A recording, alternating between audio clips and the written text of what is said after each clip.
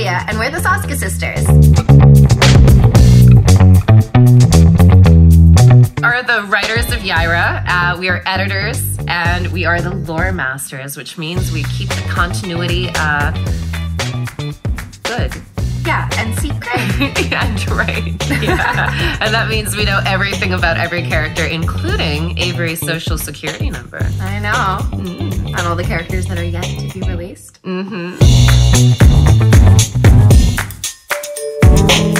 Oh, how did we meet Eric? We met Eric through Black Widow. We wrote a run for Black Widow for Marvel Comics called No Restraints Play. And if you've picked it up, thank you very much. Eric was cool enough to review it issue by issue. And we got turned on to him doing his reviews. And he really got it. He really loved our book, and loving Black Widow and having another fellow fan really like what you're doing, that just meant the world to us. I never thought that we'd become friends. I never thought that we'd end up working for him for the Rippaverse, but that's a happily ever after for us, yeah. So I attribute it to Natasha. Yeah, so Black Widow introduced us. That's easy. Well, it's kind of slightly complicated. It would be Uncanny X-Men Classic number 179. So the classic meant it was a re-release of Uncanny X-Men, which was the marriage of Caliban and Kitty Pryde, which was really cool. I read it too. That was mine also. That was my answer. Yeah, well, the two ones we might have the same answer. So easy. Spider-Man, Peter Parker. If you are not acquainted, oh my god, you're so lucky you get to read all those comics for the first time. And Sam Raimi movies are pretty dope. They're pretty good. They're pretty close, but also read, you know, like Amazing Spider-Man. Yeah, Peter Parker for me also, he's just the hero that teaches you to believe in yourself. He teaches you to keep going and be a good person even when things might not be going good in your life. He's just the true definition of what it means to be a hero and to pick yourself back up and to see good in people.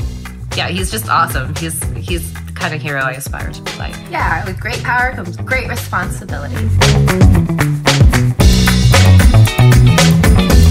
Oh, I'm gonna cheat on you. I have two of them. Buffy, the Vampire Slayer, and Metal Gear Solid, the franchise. Both the franchises, the TV show or video game series, and the fandoms, they are incredible. And my favorite thing about both Buffy and Metal Gear, you might not think they have anything in common, but they have some of the coolest fans in the universe. So if you meet a fan that likes Buffy or Metal Gear, you have a whole friendship there. You can just start talking about Ocelot or Dark Willow and you found your tribe. No, what about cool. you? I would say One Piece, and I know it's intimidating for people who are not well acquainted with anime, and it's like got over 1,000 episodes, but the Netflix live action is a really good way to get into it.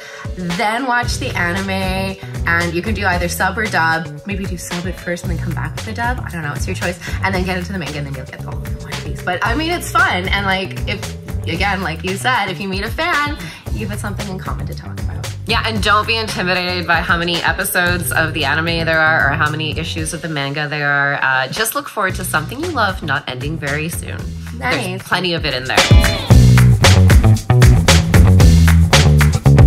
Go. I work with you and we make horror movies. Yeah, our part-time job. Is making horror movies. Yeah, we write, direct, and produce horror movies.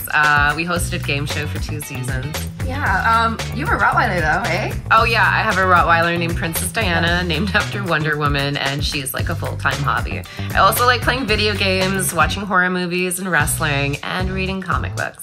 Yeah, same. We do a lot of the same thing. Yeah, same. Same.